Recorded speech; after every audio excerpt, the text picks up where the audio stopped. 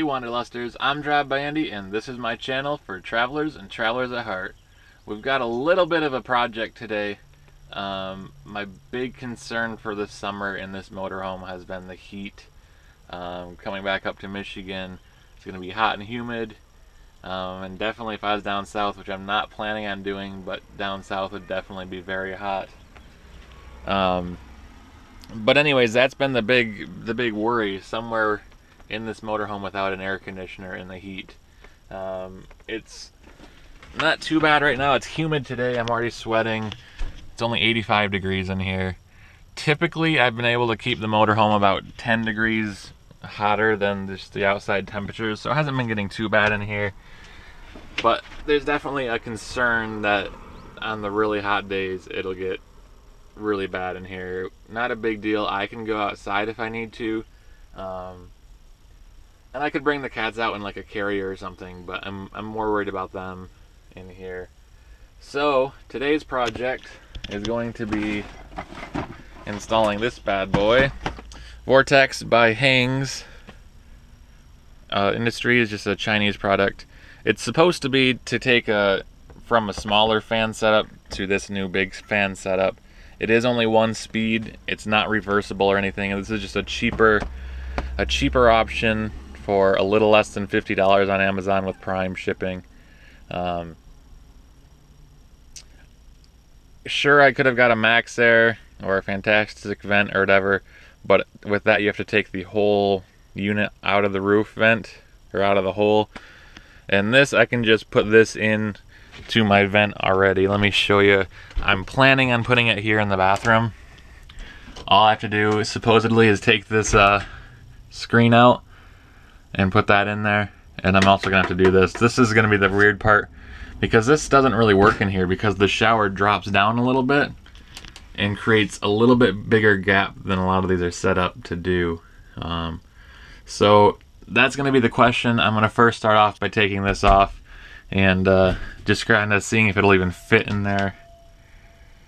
Otherwise, the next option would be this main vent here, but the new vent, or the fan is gonna block some light, which is, it's bad. I really do like having that light in the shower, but I think having the fan in there is gonna work better for me too. So we're gonna see how it goes. Hopefully it's gonna go in the shower, and maybe then I can crack like the front windows, or maybe even the fender vents up there, kind of get like a cross draft going through here if this fan. I don't have to put any wires in here, since this did actually used to have one of those old small fan vents. There should be a set of wires that I just tucked up over here in the corner, so hopefully it's gonna go well. Just need to get those wires tucked out of there again, hooked back up to this new thing, and I'm hoping it goes pretty easy. I should just really need one Phillips screwdriver, so we'll take a look. I'm just doing this in a rest area, so let's see how it goes. Actually, first let's take a look at what's in the box. Nothing too fancy. I didn't realize they were from Elkhart, but everything's made in China. It's pretty much China. Pretty much a China company. Just some directions, some other stuff that I need. And then here's the main vent, just the one switch and the wires. So that's all that comes in the box. I think I'm probably gonna need, they only gave me one wire nut in here. The other wire nut's in here already, but I need 2 wire nuts. No big deal, I've got wire nuts around here, but definitely not really everything I need. So cool. Let's yep, those are all just Phillips head screwdrivers. Cool. Let's get the other one taken off. So I got the just a little bezel thingy off there. This was already broken, so not too afraid that I have to replace that, because like I say, it was already broken. And here is the wiring, one of them. Here's the other one. So I got both my wires there. That should work great. I need to finish taking that off. Here's the problem with that vent though. That vent that I put in there, the little bezel wasn't deep enough. So I kind of took the old bezel and I don't know if it's a bezel. I'm gonna call it a bezel because that sounds nice and easy to say. Anyways, I put the new one from the last vent on top of and inside of the old one to kind of get that deep thing there. But it never really stayed up there, so I'm hoping I didn't cause too big of problems here, and I'll be able to get all that back together. Or if this will even fit in there, this is good. It's gonna be a problem maybe. So we'll see. I'm gonna see how this works. Next thing I got to do, I can do it right here. Just take this stuff off. Actually, I can't do that with one hand. 1 second. All right, so I got it in here. It was difficult with one person trying to hold things over my head. So I didn't get any feeling with that. I still have to put the little trim piece back in. It's not quite fitting, which I don't think it did last time either.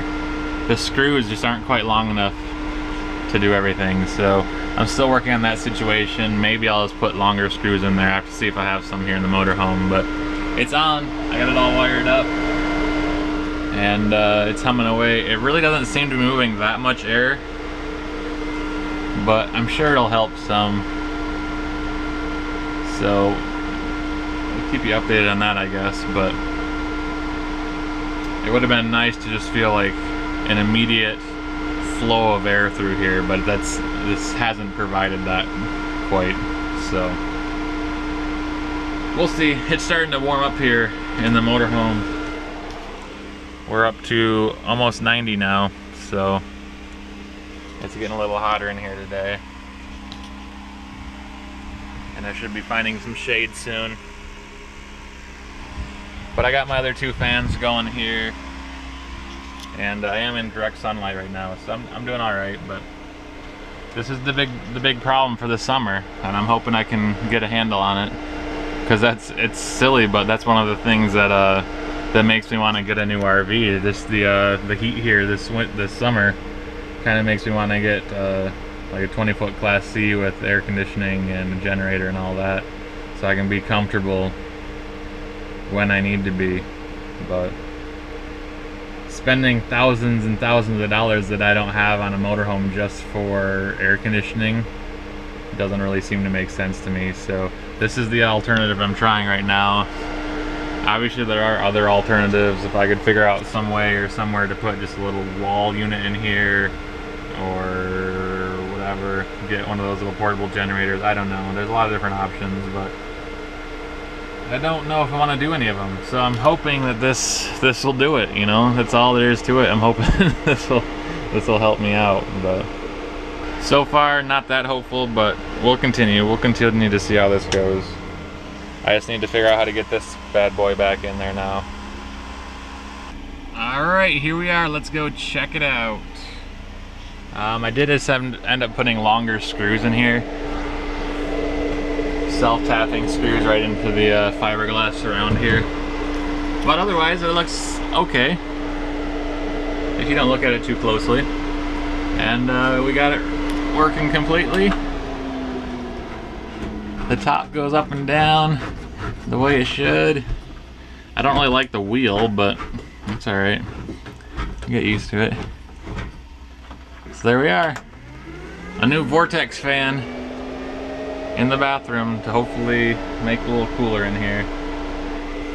I didn't get this idea from Lewis of Rolling Earthship, but he put the idea back in my head. I kind of forgot that it was an idea I was having.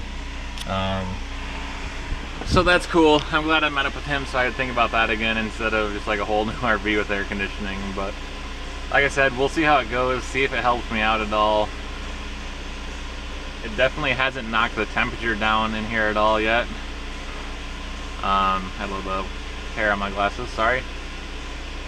But I'll continue to see how it goes, you know. It didn't take too long. It took longer than I expected, but I've kind of been distracted here playing on my phone and the internet and stuff, just in between doing little projects.